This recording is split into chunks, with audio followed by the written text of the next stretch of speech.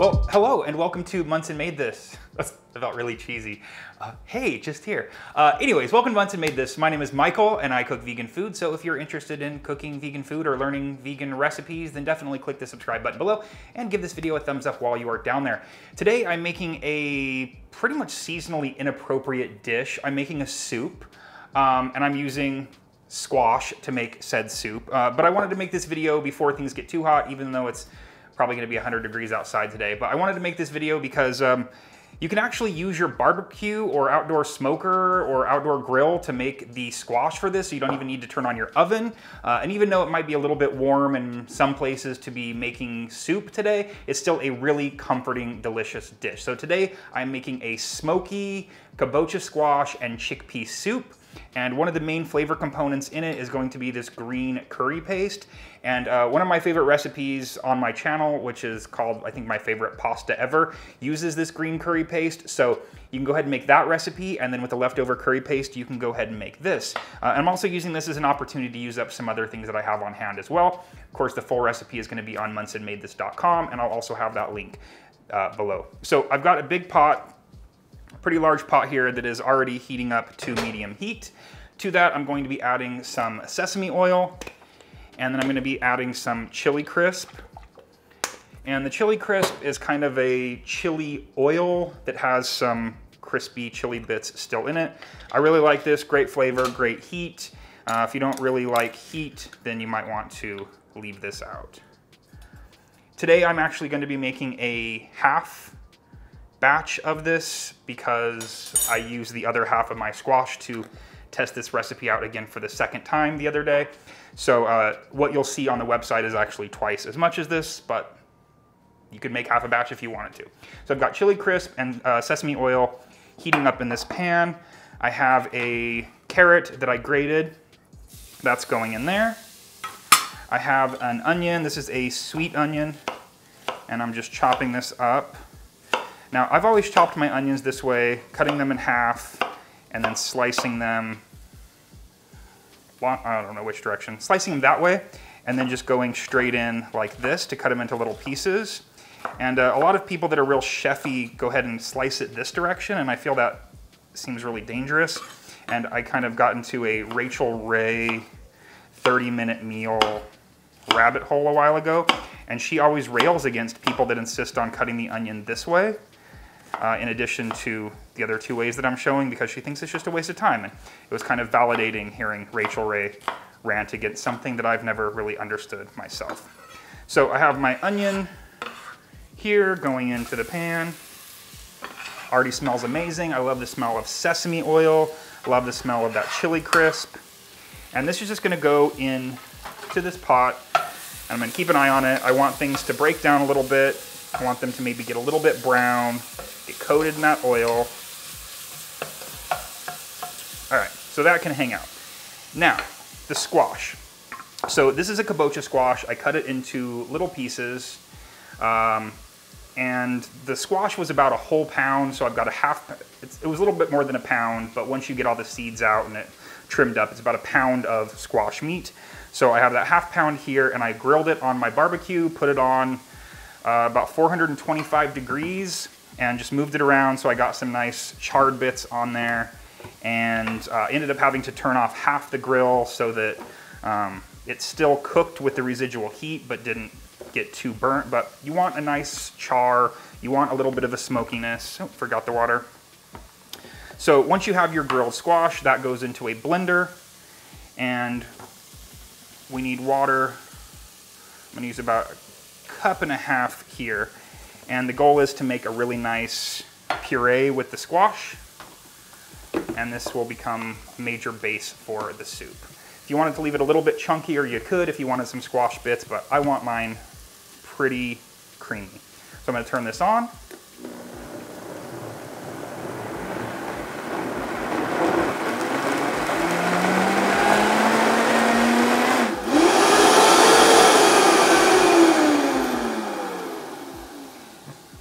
It does have a tendency to get a little bit of an air bubble in there.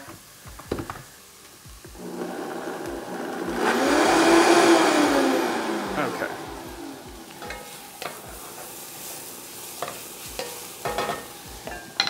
If it's too thick, definitely add more water.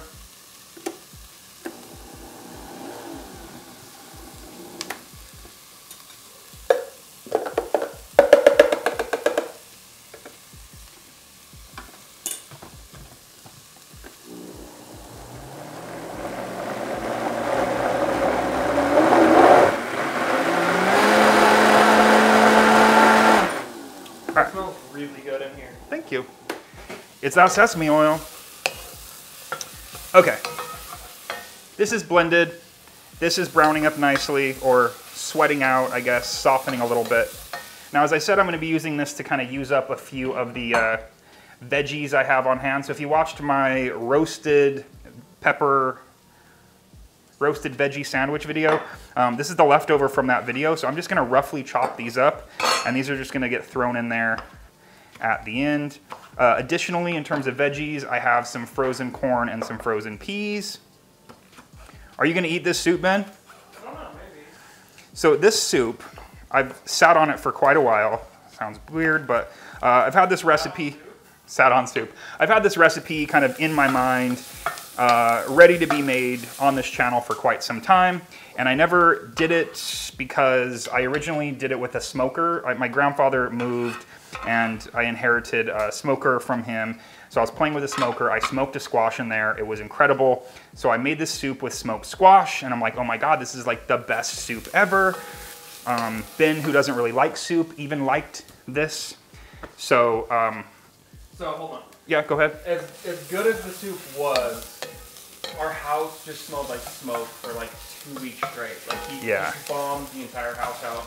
So that was the one bad thing about it. Yeah, I think I had the smoker a little bit too close to the. But the soup was amazing. The house. So if you're making that against it, I'll probably say that. That's exactly what I'm making. But I'm not using the smoker. I just use the grill, as I explained, and that way you get a little bit of the charred bits. But most people don't have. Most people don't have a smoker, but if you do, definitely use it. All right, so my onions and carrots are in a good place. Now I'm going to add. I'm gonna mention this. I can. This is a gift that we got from some of our good friends the other day. We had a dog pass away, it's like 2.5 months ago now? Yeah, right before quarantine.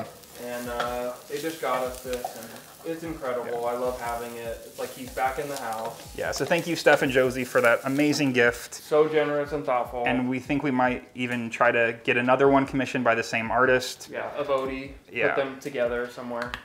Thank you, guys. Yeah, thank you.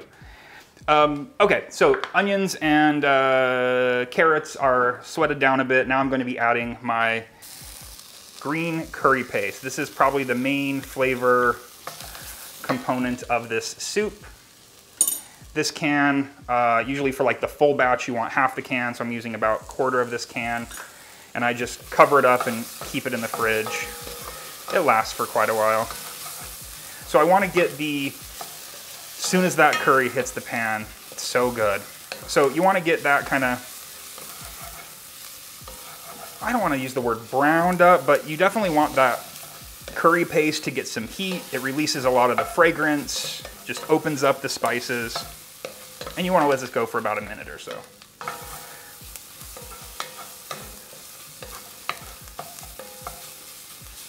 All right, so veggies are chopped here. These are gonna go in at the very end. That is the frozen veggies. I have a half of a lemon that's gonna be squeezed on at the end as well. I'm gonna be adding in the chickpeas. This is a half can.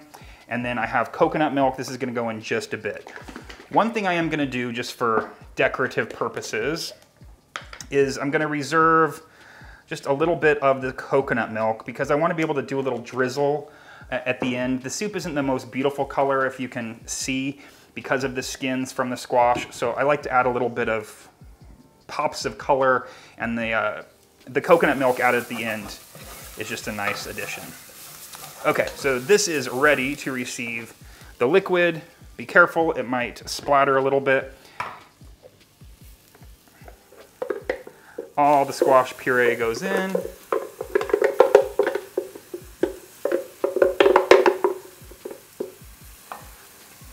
It's quite thick. I'm going to add a bit more water in here just to get things moving. Again, I can't tell you just how incredible everything smells. The onions, the carrots, the sesame oil, the chili crisp, now the green curry paste. All right, so there goes squash. So I usually use a NutriBullet for all my blending purposes. I needed a larger blender today for this. But I use my NutriBullet quite a bit. And what I tend to do is put hot stuff in there. And what ends up happening is it builds up a lot of steam, and it actually like busted out the, it didn't make a big mess or explosion or anything, but it definitely busted out the, I don't know, where the blades are, it hurt something. There's a crack in there, and so now it leaks. So I have to order my third blade off Amazon. It's an amazing blender, but I guess I need to treat it better. So this is pretty hot here, but try to show you a little bit. It's a really thick sludge. That doesn't help at all, does it? It's a really thick sludge. We're gonna thin it out now with the coconut milk. The original recipe calls for 1 can. I'm gonna add a little bit more water too, actually. So of course we just have a half can here for a half recipe. And like I'm doing, kind of adjust with more water if it looks like things need to be loosened up a bit. So coconut milk goes in here. So I splatter everywhere. What do you think of these utensils? I was watching, again, back to Rachel Ray. I was watching Rachel Ray's quarantine cook from home, and she had similar cooking utensils, and I was kind of like, ooh, I want something like that. So I Googled things online and found these and got like a set of 4 different sizes. Kind of obsessed with them right now. All right, coconut milk, pureed squash. I'm gonna add a little bit of liquid smoke just to enhance the smokiness.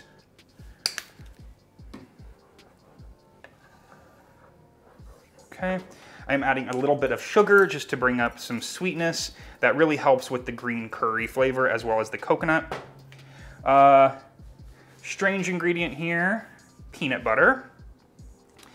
This just adds a nice depth. Hopefully I don't lose my spoon in there. Adds a nice depth, also helps with some creaminess, a little bit of fattiness.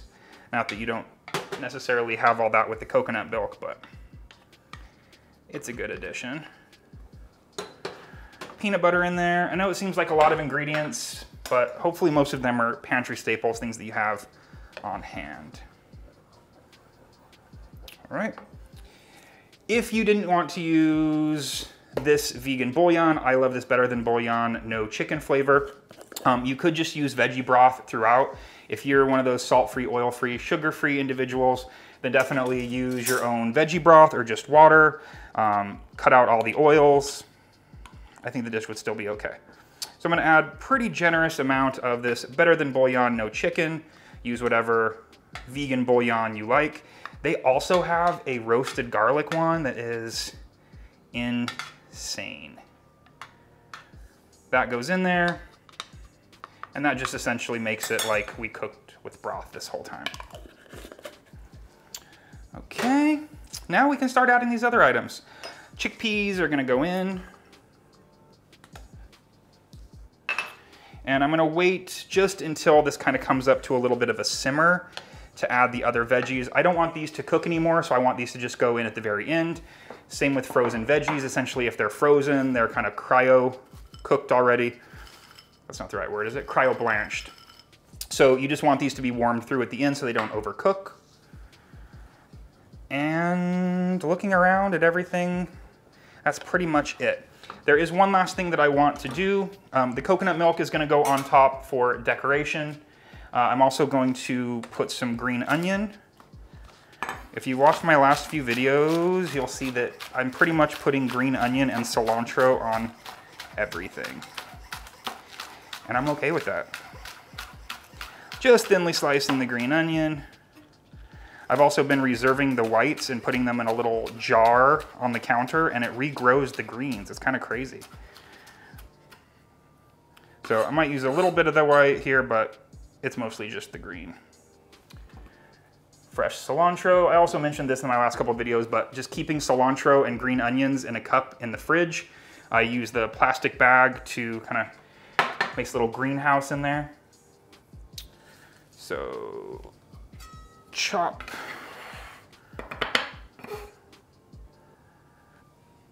Cilantro. Got a little bit of a peanut butter spill over there. Roughly chop this. You know what might be good too, which I'm just thinking about, is adding some peanuts on the top for a little bit of crunch, since we did add peanut butter inside. We're almost there. It's just about to a simmer.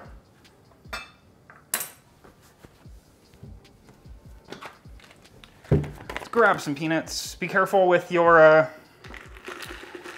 dry roasted peanuts.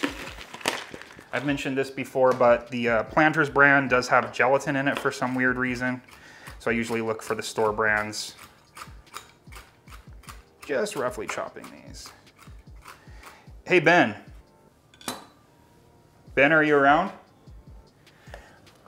I forgot to get a bowl to plate, or to bowl. All right, so we're about at a simmer here. Let's add those veggies. That's gonna make this so good. Add the frozen veg. If you had like a cooked potato, this would be really good with like cooked sweet potato in it also. Again, if you wanted to add more of the squash and leave that a little bit chunkier. Just want this to warm through. Now is also a good time for me to taste for seasoning.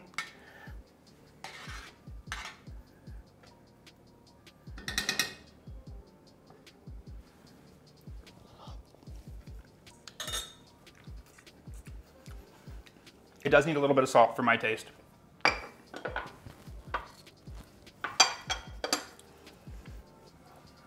Hey, Ben. Can you do me a favor? Find me a bowl. I think there's one on my desk. Find me a bowl to bowl this in. Pretty decorative bowl.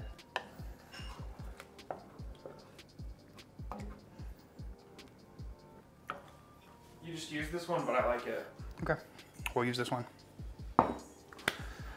And I'm not sure how much time has actually elapsed, but the soup is done. So a couple things also, I'm really gonna gild the lily here by putting a bunch of stuff on top. Oh, I forgot the lemon. I'll add that. This just brightens it up. If you had a lime, that would really work as well. Oddly, there was no seeds in there. Okay. Turn this off. Stir the lemon juice in.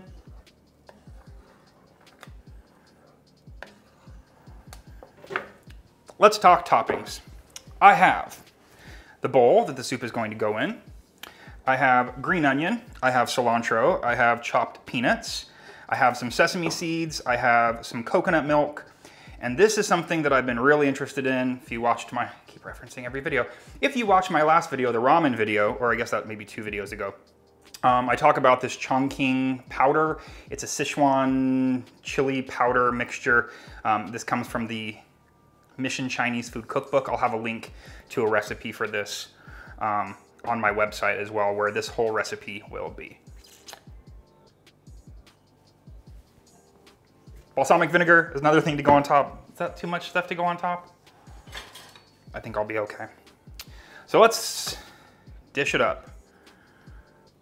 Other than the grill cooking or outdoor cooking or baking of the squash, you can see it comes together really quickly. I actually really love the extra grilled veggies. So when you go out there to grill your squash, go ahead and throw some zucchini on there as well. All right, let's start with balsamic drizzle. And I don't know where I found this. It's called balsamic glaze. It's a reduced balsamic vinegar. A little drizzle over the top. I started keeping spoons next to my stove, and I have to say, it's one of the greatest things I've ever done for myself. Drizzle. coconut milk, some peanuts. So ready for this. Fresh cilantro, green onion. If you watch my channel, you see that my flavor profiles are pretty much all like this. This looks like the last few videos that I've made. And just some sesame seeds, because why not? So here you have a smoky roasted kabocha squash with, let's start over again. A smoky squash and chickpea soup. Smells incredible. I'm going to attempt to give you a taste of this, and then I'll show you some glamour shots. I'll take the camera down as soon as I'm done chatting here and give you some beauty shots of this soup.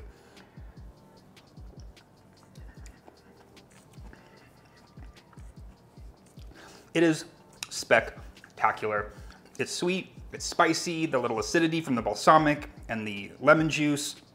Veggies add a nice texture, great smokiness, earthiness, and you have the vibrant green on the top that just helps light everything up. I did mention I was gonna put this on here. I'll wait and do that a little bit later when I devour the bowl, which will happen on Monson Ate This, which is my Patreon eating show channel. So if you go below patreon.com/monsonmadethis, if you support the channel on Patreon, then you will be able to watch all these Monson Ate This videos. We're close to about 40 videos on there now, so it's a whole other channel you're missing out on.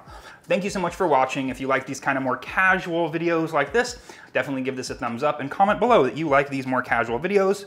If you have any suggestions or ideas of other things that I should do coming for, as you know, things get warmer, recipe ideas or dishes that you want to see me make or veganize, definitely comment those below as well. So thank you again. See you next time with another recipe video. Bye.